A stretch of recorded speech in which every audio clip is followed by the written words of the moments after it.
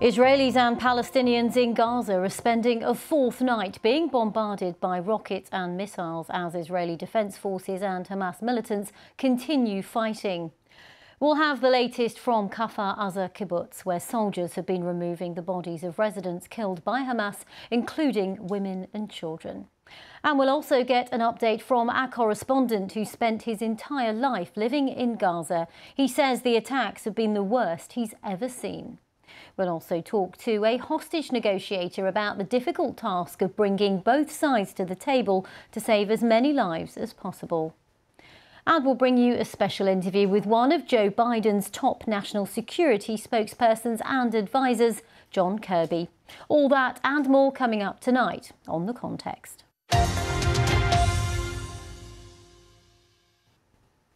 Thick black smoke fills the air over Gaza tonight following a further day of intense Israeli airstrikes.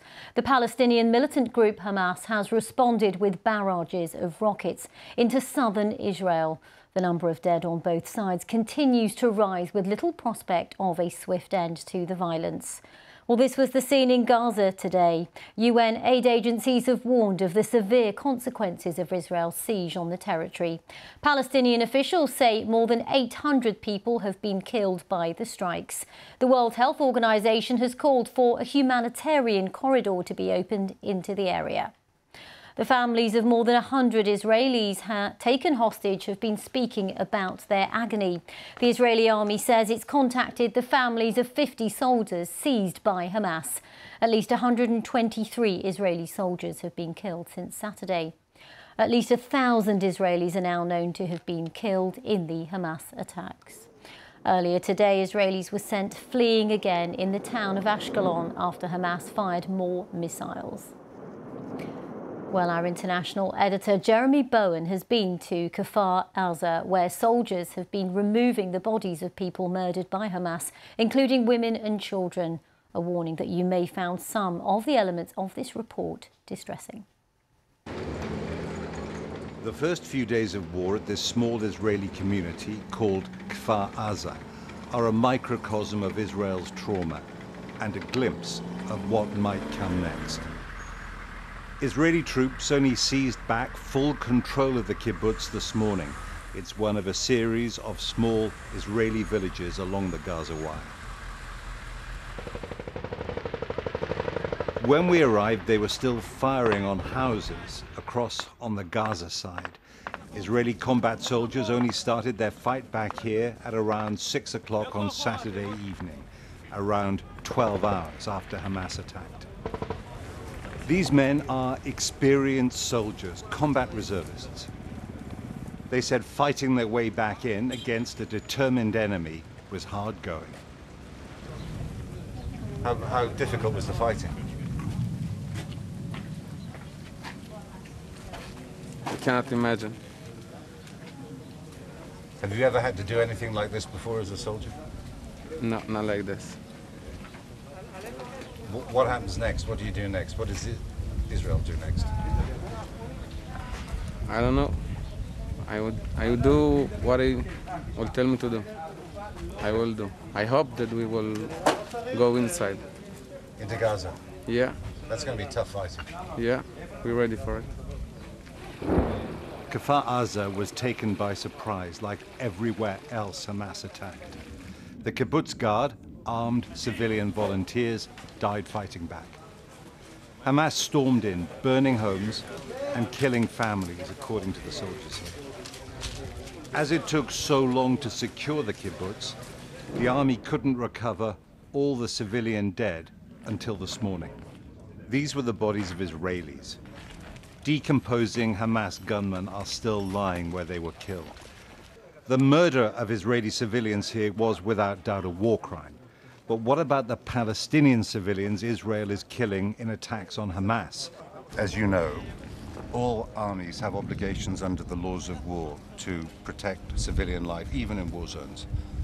Are you doing this with this level of airstrikes that are going on at the moment, and any ground operation that might happen? I'm sure that we fight for our value and our culture all our life. And you fought with value and you keep your value in the same time, and I know that we will be very aggressive and very strong, but we keep our moral and our value. We are Israeli, we are Jewish, and you know, war is a very difficult theater, a lot of problem. People that stay in the battlefield are suffer a lot. You can see what happening here, but we come to kill an enemy, not a civilian in their bed. But in only a few days, Israel has inflicted immense damage in Gaza. They've cut off supplies of food, water and power and killed hundreds of civilians. Palestinian suffering, Israel says, is the responsibility of Hamas. Israel's already been accused of breaking the laws of war, and that will get louder as more Palestinian civilians are wounded and killed. At Kfar Aza, Israeli troops were thinking of what's next, perhaps a ground invasion of Gaza. It was tough enough for the Israelis to come in to recapture this area, these small border communities. It is a different order of military challenge to cross the wire, to get into Gaza, potentially to fight house to house at a time when Hamas will have made its plans and will be waiting. Some of these men are moving north in case war starts with Hezbollah, the powerful Lebanese militia backed by Iran. What happened here is why Israel is shaken to its core, why it insists it must break Hamas, and it points to the danger and uncertainty ahead. Our international editor, Jeremy Bowen there. Well, let's take you live to Gaza and show you the scene there. A few moments ago, we actually saw an explosion across the sky. You can see there the aftermath of that, the smoke hanging in the air. And of course, we will be keeping across the scene from Gaza throughout the show. And as I've been mentioning there, we have been seeing at regular intervals flashes of missiles exploding across the skyline. Now, 900 people have been killed, including 260 children and 230 women, along with 4,600 wounded in the Gaza Strip since Saturday. Those figures have come to us from the health ministry there, and they've come into us in the last few minutes. Some other breaking news that also has come into the newsroom in the last few moments, and that's from America, where we're hearing that US Secretary of State Antony Blinken will travel to Israel in the coming days. Now, let's go back to our international editor, Jeremy Bowen. Earlier, he gave us the latest on those claims from the Israeli military that what happened was a massacre with women and children and babies killed by Hamas. Well, it seems pretty clear that there was a massacre because, as I said in the piece, the army didn't get in there. The Israeli army didn't even start trying to regain the area for 12 hours after Hamas got in there. So basically they were able to rampage around. The senior officers there told me that the kibbutz civilian guard, which was composed of people with military experience, that they fought, they tried to fight back, but there weren't many of them, and they got killed, and their bodies were among those being recovered today. Outside, as you saw in the piece, there was a woman who was under a purple sleeping bag.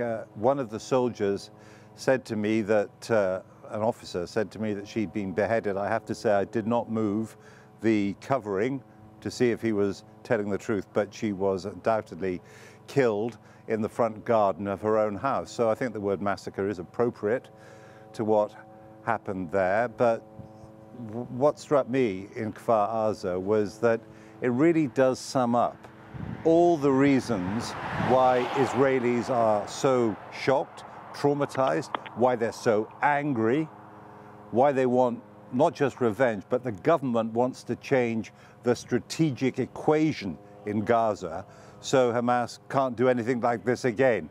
But this is the Middle East. It's a volatile area, and the way ahead is not smooth for anybody. Well, as Israelis mourn, Gaza is also reeling from relentless missile attacks. As we were saying earlier, Palestinian health officials say the number of people killed by rocket attacks in Gaza has risen now to 900. Well, the United Nations has told Israel that its siege of the territory is illegal, with food, water and power all cut off. Now, the BBC has had a rare insight into the Gaza Strip through the eyes of our correspondent, Rushdie Abu-Alouf. Now, he's lived there his entire life and has reported on the conflict for decades. Now, as I'm sure you will understand, the situation there is extremely dangerous, so much so that it's not possible for him to report live for us this evening. But Rushdie did send us this update earlier from Gaza. Very quickly, if we can see the scale of destruction in this neighborhood, it's called Rimal neighborhood. It's the economic hub for Gaza that has been completely targeted. Yesterday, many buildings were destroyed. Behind me is the 11-story building that was knocked down 2 days ago, but the destruction in this area is quite recently. It's been targeted last night. Israel said they have carried out 200 airstrikes targeting the Hamas infrastructure. In fact, they hit many buildings, government buildings belong to the Hamas-run authority, but look to the scale of destruction in the area and how the civilian homes were completely affected, and some of them were completely destroyed. Well, this gentleman just told us that we have to leave the area because it seems that the Israelis are warning the resident of that area that they should leave. They are going to target another building in the area. But look to the scale of destruction. This is happening overnight with Israeli targeting houses, shops, ministries, mosques, everything. The whole neighborhood was leveled to zero. This is one of the most important economic hubs for Gaza, where, as you can see, most of the shops were damaged, houses were damaged, infrastructure, street. This is the street that leads to the southern part of the city. It's completely blocked. Well, to discuss this all further, I'm joined now by Colin P. Clark, Director of Research at the Soufan Group, where his research focuses on terrorism, international security and geopolitics. And I'm also joined by Robin Wright from The New Yorker. She's an American foreign affairs analyst and an expert on the region who's been reporting from the Middle East for decades. Thanks very much to both of you for joining us this evening on The Context. Colin, let's start with you. Where do you see things standing right now in regards to this ongoing conflict?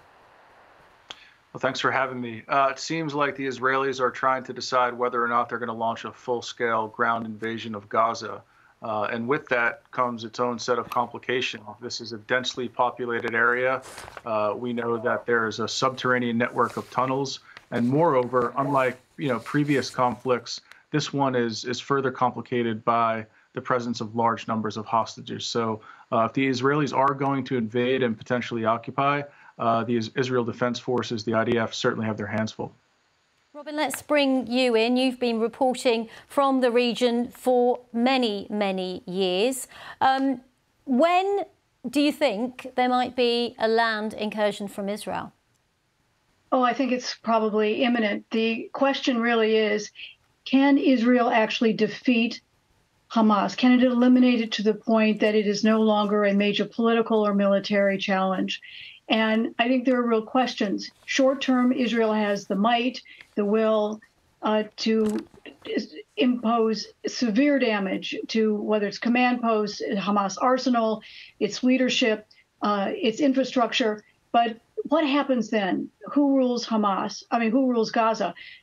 How do you make sure that Gaza is not a threat to Israel down the road, whether it's from Hamas or others? And of course, the bigger picture is, as the ground assault begins, what might other parties in the Middle East do? The United States is scrambling right now to help Israel with military equipment and to deploy its own forces around the region, not in Israel, but as a sign, as a warning to other parties not to get involved. But the real danger is the threat from particularly Hamas on Israel's northern border. Does it at some point engage, not because it wanted to at the beginning, but because it now feels that it's obliged to help another proxy ally under the Iranian so-called axis of resistance? So there are a lot of questions down the road. We all know what's going to happen next. We all know that Israel can probably prevail.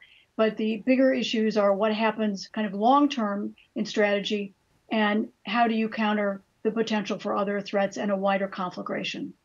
Colin, let's look at the military capabilities of both Israel and of Hamas. I was looking at some of the numbers according to the International Institute of Strategic Studies that says the Israeli armed forces have close to 170,000 people, including around 126,000 in the land army, 400,000 reservists also on call. That's as opposed to Hamas that has around 20,000 in the Al-Qassam brigades.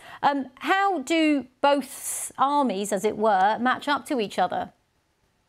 Well, it's David and Goliath. It's really a kind of asymmetric conflict. However, with the help of Iran and with the help of allies like Hezbollah, Hamas has prepared to fight an asymmetric conflict to win the battle of quote-unquote hearts and minds in international opinion. And really, they're fighting on their home turf. Again, I just mentioned subterranean network of tunnels. They're going to go to ground. They're going to wage guerrilla tactics, and they're likely going to attempt to continue to penetrate Israel, shooting rockets. What we saw over the weekend was really a combined arms maneuver that we haven't seen from Hamas in previous conflicts. Now, think about it. Operation Cast Lead, 2008-2009, Pillar of Defense, 2012, Protective Edge, 2014. The Israelis have attempted to wipe out Hamas numerous times. They've been unable to do it. And I don't see anything that proves to me now that they're going to be able to follow through and finish the job this time. Robin, can I bring you in on that very point as well? What's your analysis of that? We heard from Colin saying he doesn't think they're going to be able to follow through on that. I covered the 1973 war a half century ago, and that was a far easier kind of equation. This was state versus state, that Israel knew the address of its enemy. It knew what the diplomatic options were. It knew what the military options were as army to army. Ever since the 1973 war, Israel's main rivals have been non-state actors. They've been militias. And as Israel discovered in Lebanon during the war with Hezbollah, it's very hard to beat a militia. And the United States learned that lesson in Afghanistan against the Taliban and in Iraq against ISIS. Israel in 2000 ended up withdrawing unilaterally from Lebanon because it knew it couldn't defeat, in the conventional sense, a militia.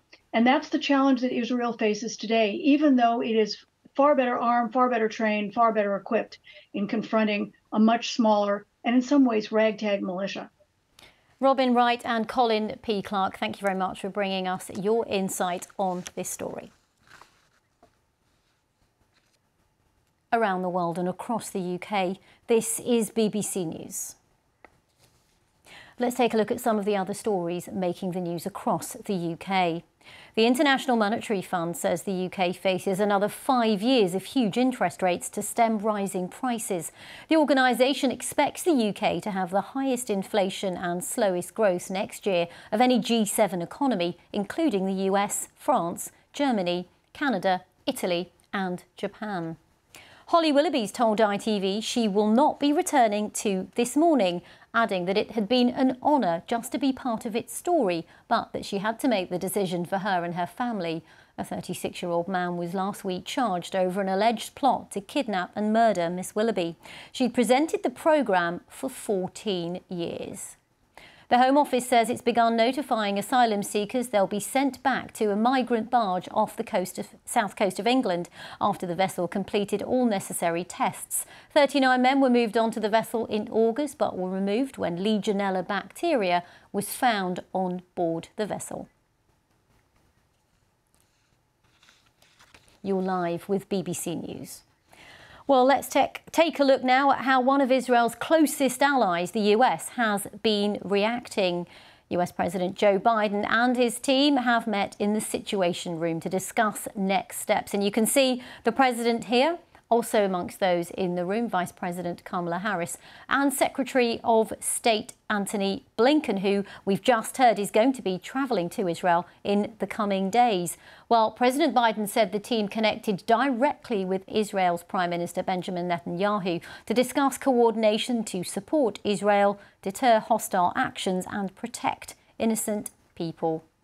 And in the last hour, the president's been speaking directly to the American people. Mr. Biden confirmed that Americans are among the dead and among those being held hostage by Hamas. He also called the attacks from Hamas an act of sheer evil and said that the US is ready to send additional assets to Israel to give it any support it needs to respond.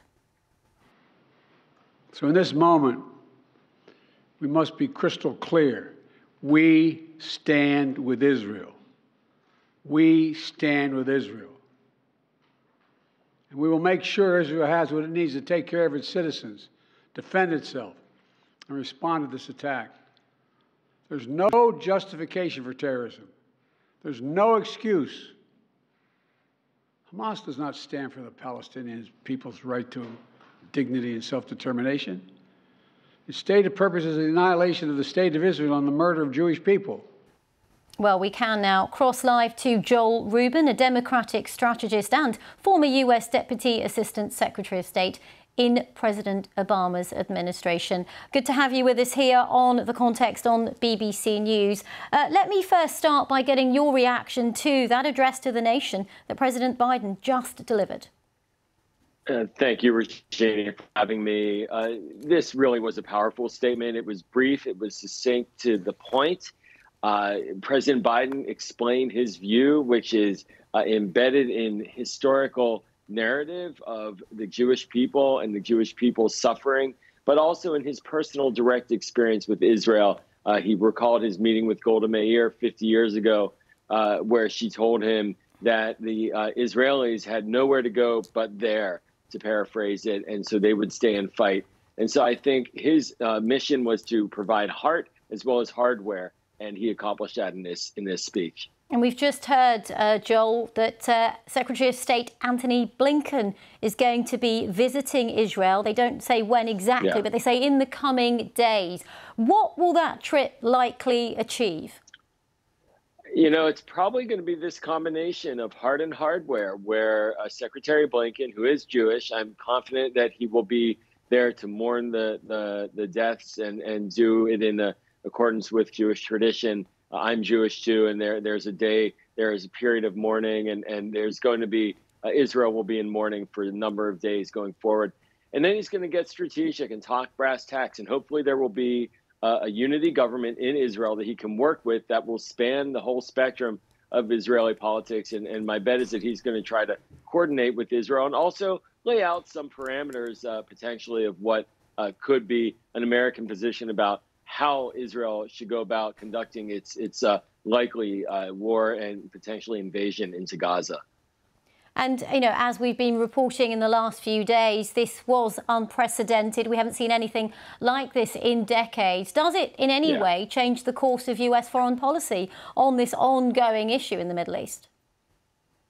You know, Regina, I've been talking to a lot of people in Washington about this, and the term that comes to mind most frequently used is this is an inflection point. We are now at a new moment on Israel and Palestine.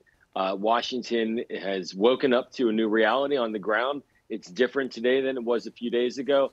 And so what that means in terms of policy is still to be determined. But without a doubt that the status quo, both from a diplomatic perspective and a military perspective, that no longer exists.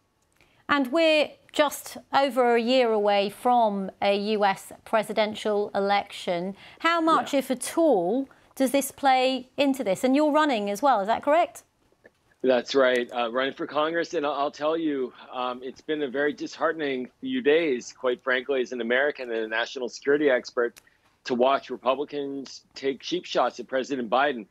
Before we even knew the full extent of the attacks, Republicans were attacking President Biden and blaming him for somehow appeasing terrorists and getting money into Israel from the hostage deal that was conducted recently with Iran, a falsehood in and of itself, a provable one. So that's very disappointing. And now the House of Representatives is dysfunctional without a leader, a speaker.